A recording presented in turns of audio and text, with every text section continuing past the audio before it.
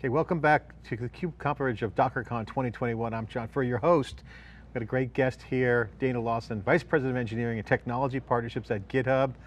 Dana, welcome to theCUBE. You're leading the engineering team over at GitHub. Been around the block in the cloud enterprise area. Congratulations. Welcome to theCUBE. Well, thanks for having me, John. I am super excited. DockerCon 2021. Wow. I can't believe it's been that long, right? Got the keynote coverage. Automation is obviously the top trend here in the world. DevOps, DevSecOps, developer productivity, modern eras here. A lot of action. And DockerCon, just more attendance every year. Containers, setting up the cloud native, the tsunami of new ways that people are programming, new way teams are formed, new way people are being super productive with the pandemic. We've seen developers really lead the charge in the virtual work environment. So a lot of action. So first, tell us what's going on in the developer community right now. Give us your take. I mean, my take on it is the developer teams are just working closer than ever before. We see this across all industries, whether you're going through your own digital transformation and trying to streamline your workflow. We had this concept of DevOps now for about a decade, and we all were hopeful. I was one of those early adopters that was like, yes, this will change the world as you can imagine. And like, we're seeing it materialize.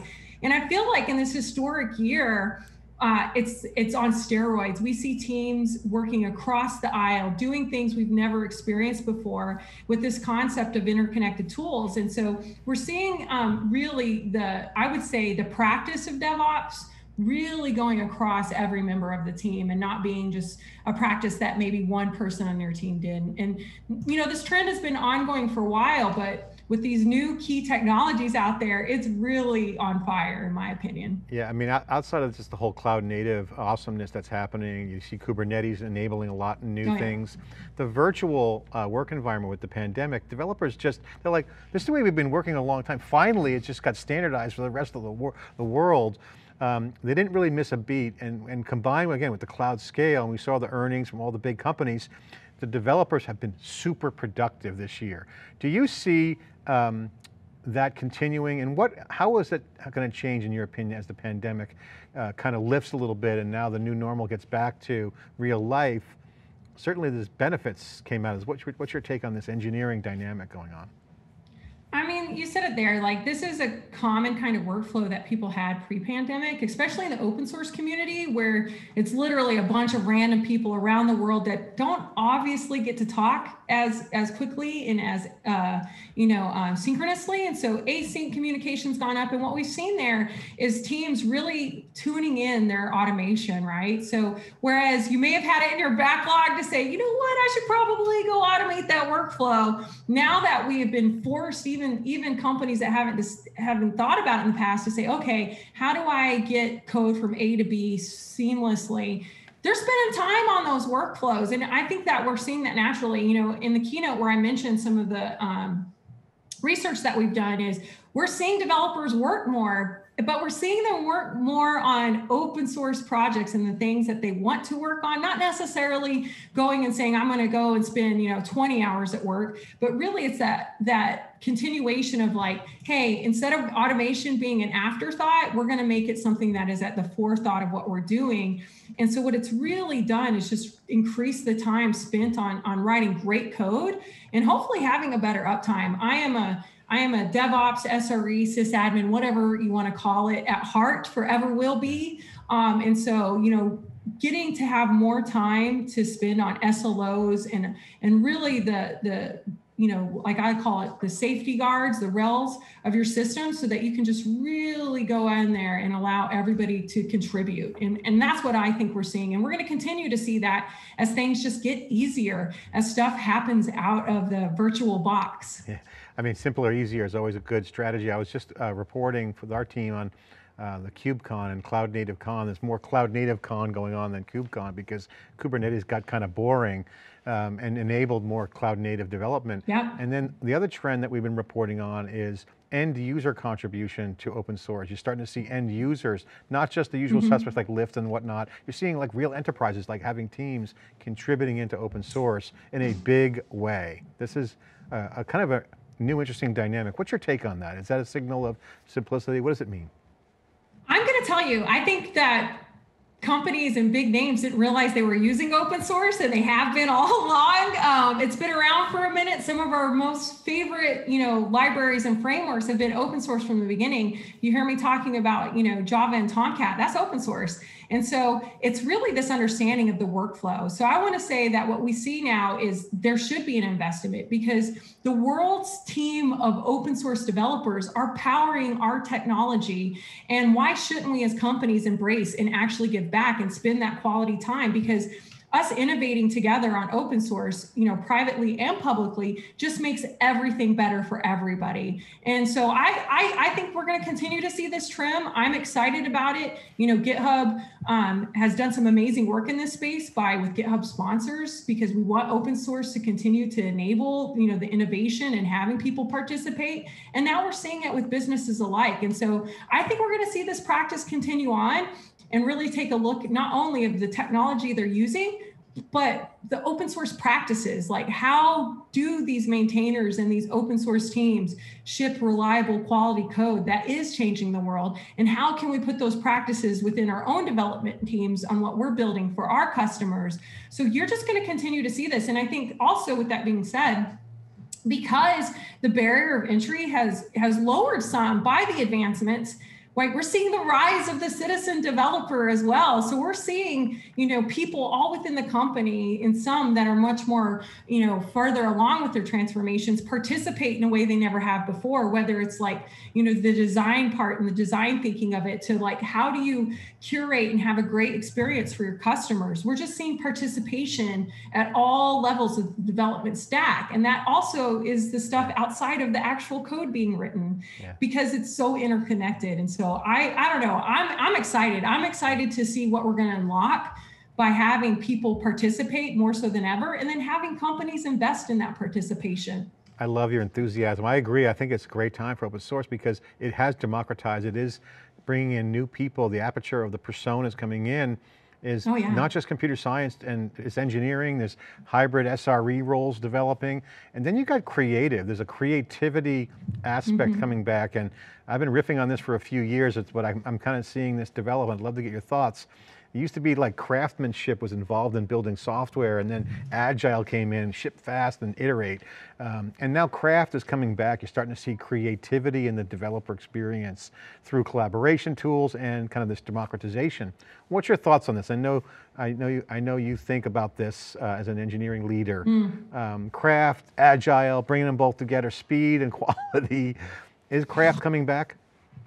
Craft is definitely coming back. It's and back. I think it is because we've nailed the mundane stuff, right?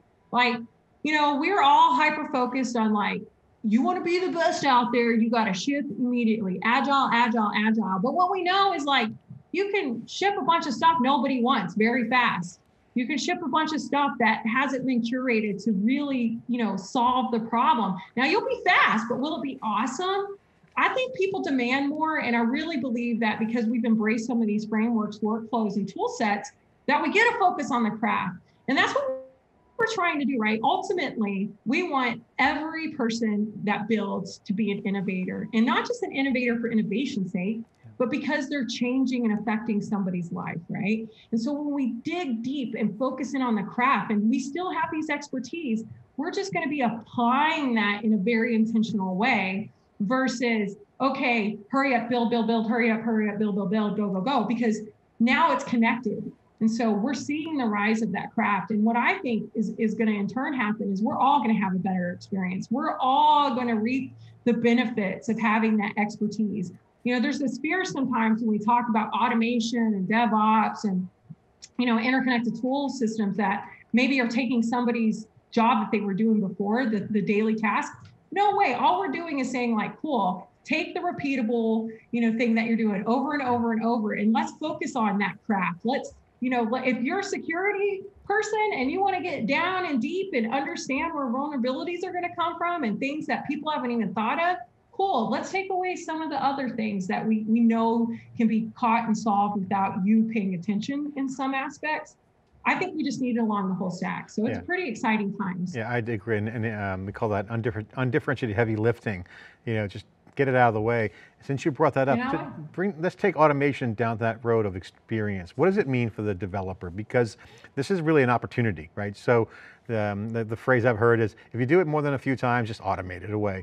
So when's the right time to automate? Where does automation play into the developer experience? When does it make it more productive? Where's the innovation angle? Could you share your thoughts on when people look through the prism of automation, productivity versus innovation? What's the automation view there? I mean, it is a good, like, little metric. If you've done it 5 times and it's the same thing over and over and over, your question is now, like, do you have to be doing that? I mean, you should, because you're doing it. So I think it's about finding and defining your own boundary for what you need, right? I mean, it's hard to get out there and say every workflow, like, we can go and apply this stamp. We already tried that with agile frameworks. We're like, everybody, you're going to do Scrum or you're going to do Kanban. You know what? It doesn't work. What we really need to do is have teams understand their workflows, right? Understand and do some diagnosis and saying, like, where in the system? And I think that's powerful metrics and insights of going, like, where are we having a slowdown? Where are people spending their time? If people are spending their time doing break fix, or they're spending their time continuously trying to jam something into a certain pipeline, you have to ask yourself, is this something that we should be spending that time on? What if we had that time freed up? And so I do think you can go and put some good boundaries in there, whatever yours may be. I love some of those rule sets, but really, DevOps and automation starts with the process, right? We think about it. And when I develop software, I always think about it through that design thinking lens of, how will this work when I get to it? And so if we're focusing on the design aspect and the user experience, then we start looking at the pieces in between, from that code to having people use it, and say, what do I need to do? And sometimes, depending on your industry, you may have these other needs that not everybody has. So it's hard to say there's a one size fits all, but there is a good rule. Like, if you've done the same repeatable thing over every day, numerous days, like, you probably should just go spend the time to automate that. And I think it's the convincing point, right? Like, if we go and a lot of us are nerds and engineers at heart, and I love frickin' math. So it's that, like, okay, if we spend 2 hours, building maybe a GitHub action for a Docker one time, instead of somebody having to repeat this process, no matter what it is, like, you're giving that time back. And that time is mental capacity that can be applied to something that's more important. And hopefully the more important thing is the user experience. So yeah, I mean, we all have those little systems out there. I say use them, but take a step back. I think the bigger part, the harder part is, like, yes, you will have to slow down for a minute, which is scary, to go and build something repeatable so that you can speed back up. Yeah, that's awesome. Great insight. Love the energy. I'd like to ask you while you're here, because this is something I've been thinking about. I've been hearing a lot of developers talking about understand the workflows. You mentioned that's a key thing. I love that. Getting in and understanding the customer experience, working backwards. But that brings up the whole, how do you form the teams? How do you think about team formation? Because at cloud scale with cloud native, you can use building blocks. You have automation. You can easily compose and then build intellectual property around things, use containers, make things easier. So as you start thinking about teams, is it better to have teams focus on, say, workflows and then decouple teams? Is there a strategy for general purpose teams? Or how do you look at the team formation from the developer perspective to make the experience great, the high quality? Is there a state of the art, in your opinion, given the composability and all the ease of use going on? I mean, what's the ideal way to think this through? What's your thoughts? Oh, I'm gonna say there's not one team to rule them all. There's not one team kind of foundation that's gonna be able to be applicable. It's all different, right? Like, even within the same company, especially at scale, you may have these different compositions of your team. And I think it comes down to, like, what problems are you trying to solve within your workflow? What are you trying to accomplish? I think when we step back and we think about, our CI/CD pipelines and really code from idea into cloud, I believe in a unified system, because I don't want developers worrying about it and doing one-offs. I'm like, you don't need to know that. And that's, like, been an argument that's going on. I'm a huge Kubernetes fan. And so it's been like, should the feature developers understand the innards of Kubernetes? I'm going to say something controversial. I'm going to say no. I'm going to say they don't need to know. They need to know how to monitor, alert, and how to have smart rollbacks and have a system that does it for them. That's why we have orchestration. That's why we have Docker containers. That's why we have, world-class APM and monitoring systems in place, because we've done that. We've done that hard work. Yeah. So I would say no, they don't need to know that. But you still need these needs, right? And depending upon where you are in this transformation, right? Maybe you're still like, integrating some of these cloud native principles and tool sets. And so you need some SMEs. I do really love the SRE embedded model, not embedded like on your, like embedded like a chipset, but embedded in the team, because that person really should be a mentor and should be a force multiplier. You don't want to fall in the trap and be like, oh, we have an SRE on the team, they're going to do all the DevOps stuff. No. They're going to go and help you think about your product through a customer lens, right? They're the experts going like, whoa, maybe we should have an SLA because this is a tier 1 feature. Let's go and make sure we build that automation so that we curate this feature with the highest level of availability, but then teach the team how to do that. So now you have this practice as a part, right? Like you're honing your craft, you have this practice. Now, does that mean they need to go learn everything about like the monitoring suite and tools you use? No, but they should understand how to read the output of that. And so there's not one team size to rule them all, unfortunately. I'll tell you what I'm a fan of is like, I think that you should have flexibility. Like, once again, think about the points where you need to have the connected unified system, right? And then you have this opportunity for developers to have some agency and creative freedom, because maybe you've been on a team that's been working on, I don't know, let's say your audit service. I think every software has some component of audit, in some ability, because you want to know who's using what. Well, after they've done their tour of duty, because most of the cool stuff they've already fixed and made a feature set, let them go roll into something else, because then you have that connective tissue on the inner points of your system that are always the same, right? We want repeatability. We want them just to focus on writing the code. And I think because of these advancements, we are unlocking opportunity for developers to think broader, right? Like maybe you've been on the platform team and you want to go dip your toes into writing features. Well, maybe not 90, but I'll say 80% of that everyday repeatable task, like focus on that, get that shipped out. But then you have the SME and you're really thinking holistically as a customer obsessed team of what you're building and why. Yeah. So I love that. No one way. Yeah, I love the idea of the platform person just having more flex out, and because that brings a platform mindset to the other pieces, but also feature acceleration versus product strategy, thinking through the arc of why you're building in the first place, right? So, and then the embedded SRE, great point there, great call out there, because everything's cloud scale now. You got to have pen tests, built-in automation. Got it. Who's going to design that? So I think it's really interesting how you're putting that together, and I think that's very relevant. And any new things that you see happening now with cloud native? You mentioned Kubernetes. I think the story that we've been telling is Kubernetes got boring, and that's good. Right, so meaning it's working and people like it. It's interoperability, orchestration. It feels like a unifying connective tissue between under the hood and above at the application layer. So it's nice, but the consequence to that is there's more cloud native going on. So that means more services are going to be connected and torn down. You mentioned observability and monitoring. That's important too. So as an engineering leader, that's not another department, right? That's going to be core to the developers. What's your thoughts on how to integrate observability? Now there's a zillion companies doing it now, but is that gonna, Yeah.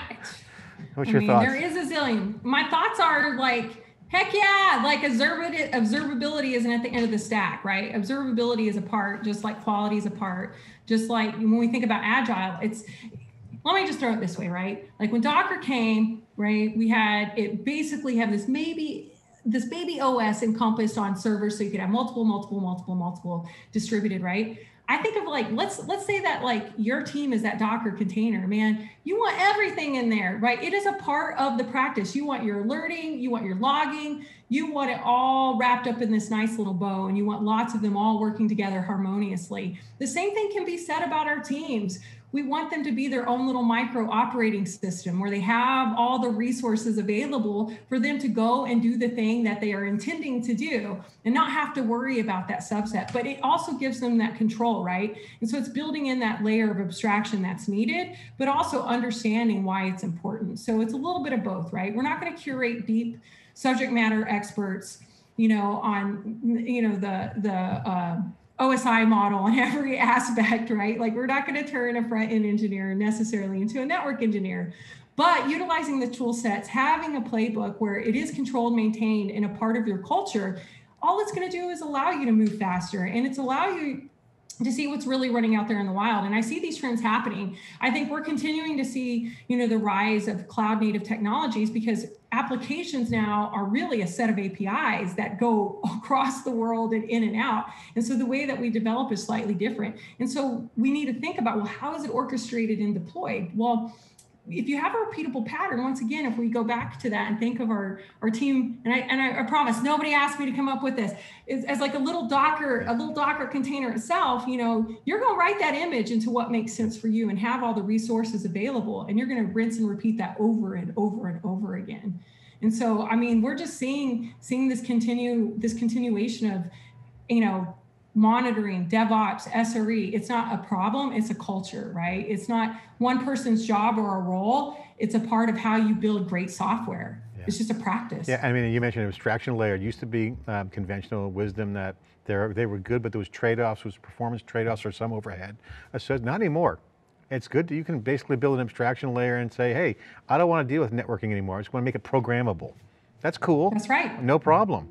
So you start to see these new innovation patterns, right? So what are you most excited about when you start to see these new kinds of things of being, brought on that were limited years ago? Like you start in abstraction layers, you see the role of the SRE, you're seeing the democratization of new developers coming in that are bringing new perspectives. So you're seeing all these new kinds of ways that's refactoring how people write code. What are you seeing as the most exciting? For me, honestly, it's like the opportunity for anybody to really be a builder, maker, and developer, right? You don't have to have a traditional CS degree. If you do, that's awesome. Like, come and teach us awesome stuff that we probably should know. That's foundational. I don't have a CS degree. We're moving on from these opportunities where it's self-taught to where you actually 100% can go and learn and build and create. We're seeing the rise in these communities. I feel like these tool sets are really just lowering the barrier of entry for those people that don't have advantage to go to like a four-year school and get a degree, for people that are just like have a great idea. What excites me is that next developer, we talk about the 100 million developers sitting somewhere in the world just going, I have a great idea and I'm going to change the world. And I don't know how to get started, but they do. They have it at their hands now.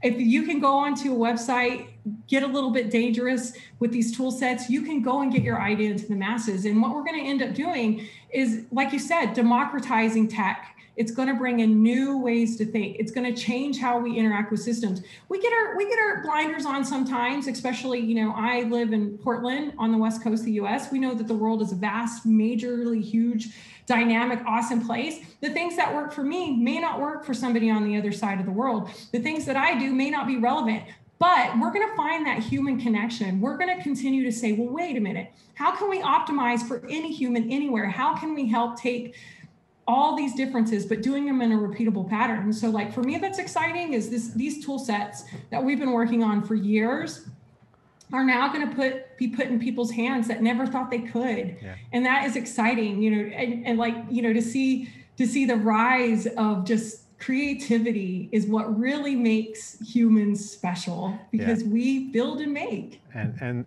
the fact that it's more inclusive now, becoming more inclusive on all aspects of inclusive, whether it's individuals and coders and types of code. Yeah. So integration is the new normal, right? Integrating in data control planes, all that goodness coming in because of the ease of use of developer experience. Super awesome.